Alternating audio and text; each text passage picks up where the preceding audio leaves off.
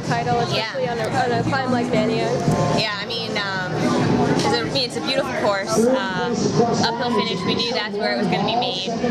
And my team just did incredible. I mean, they let me not do anything until that finish, and then, you know, we have such incredible horsepower. You know, Allie did all the domestic work in the beginning, and Taylor and Carmen are amazing time trialists. So when you have those two women leading you into the wall, and Carmen went first, which was great. She got caught right at the steep part, and then, you know, I went right after that. And actually yesterday we had practice deleted, and it was just kind of exactly how we did it the day before. And part of me thought Carmen was going to go because she had such a great launch, and so once I knew it was my turn to go, it was like I waited all 100 kilometers for this, so this is the time to make the difference. Okay, and with Allison being off the front, were you concerned at all?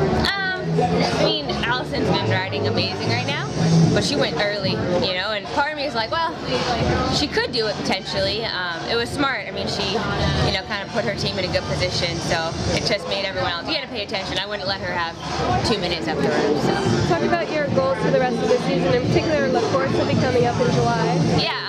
And my big goals are I'm racing the Giro, and I'm actually doing the Thüringen, so I'm doing a 17 days racing nonstop, so calling my own mini Tour de France.